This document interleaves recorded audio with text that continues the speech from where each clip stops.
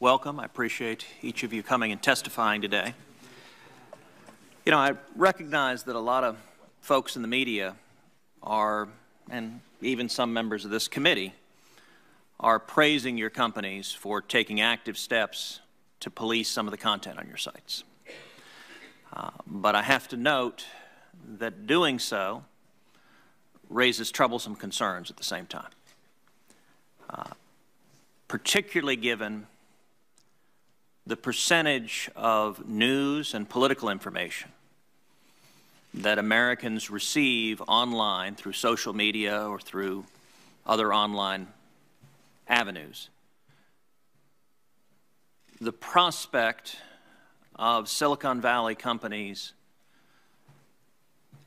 actively censoring the speech or the news content is troubling to anyone who cares about a democratic process with a robust First Amendment.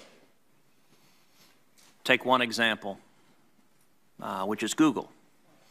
In December of 2015, a professor at Northwestern University conducted a study analyzing Google search results. He searched for the names of all 16 presidential candidates at the time and discovered that Democrats on average had 7 favorable search results among Google's top 10, and Republican candidates had 5.9 positive articles. And indeed, of the major candidates at the time, Hillary Clinton had 5 positive search results and only 1 negative on the first page. Donald Trump had 4 positive and 3 negative search results on the first page. Bernie Sanders had 9 positive results without a single negative result on the first page. And a final candidate, the junior senator from Texas, had a total of 0 positive results on the first page.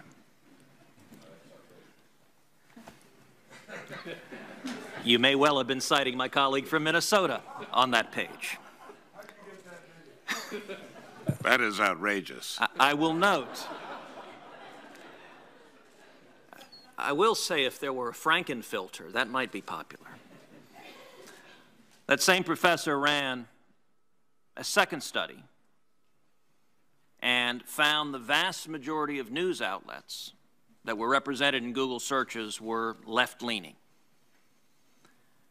It's not just Google.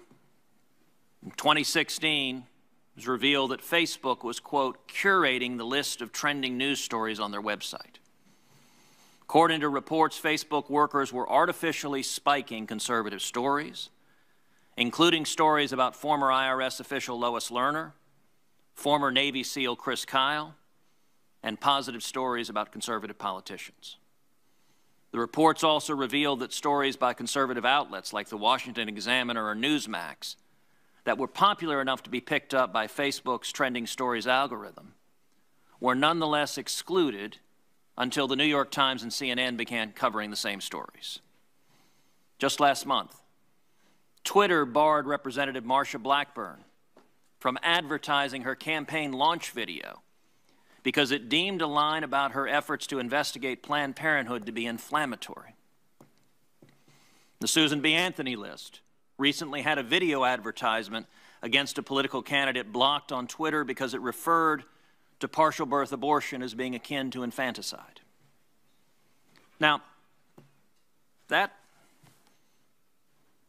those are all political positions that people can take in our democratic society. But it is disconcerting if those political positions become a lens through which the American consumers consume news. So I want to ask each of you, do you consider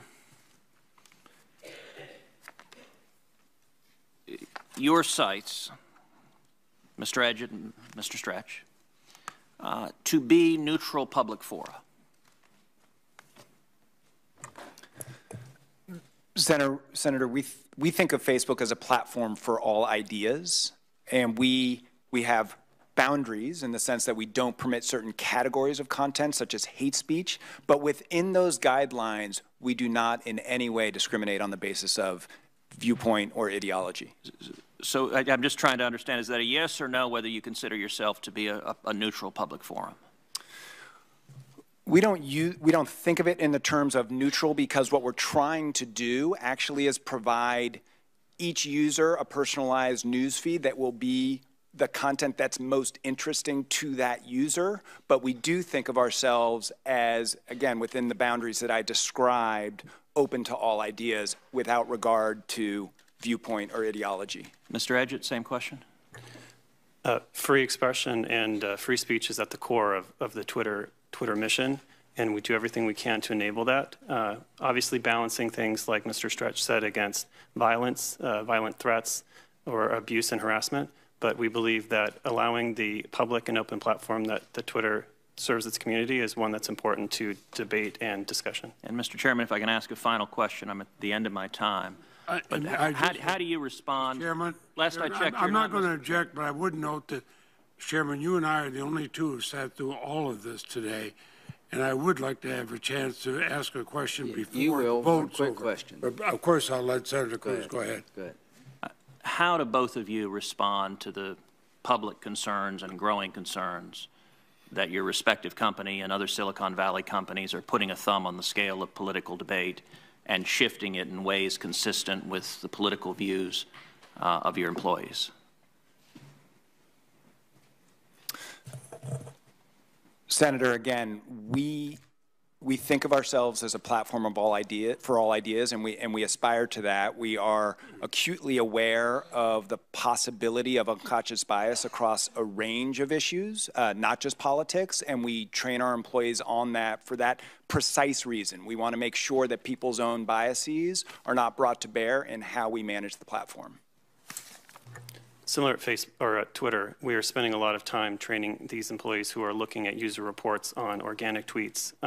We have stricter policies around advertisements. The one you referenced is an example of that, where since we are serving those ads to folks who aren't following the accounts and haven't asked to see the content, we want to make sure it's always a positive experience. But even there, we're making tough calls, and we're learning from mistakes and revising policies and procedures going forward.